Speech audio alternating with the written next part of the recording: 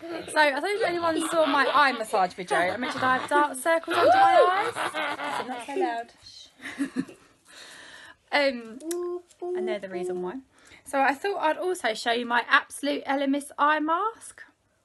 I've been using it for a while now, and I try and use it about 3 times a week because it does make a difference. So I usually cleanse my skin and everything when they're in the bath, just so I've got the energy at that point.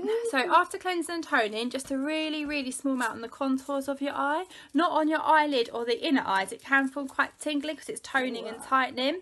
And then 10 minutes, cotton pads, wipe off, and then your usual night care routine. So it's got rose, mimosa and chamomile oil in, so it's really nourishing, good for the dehydration lines, which I always seem to get.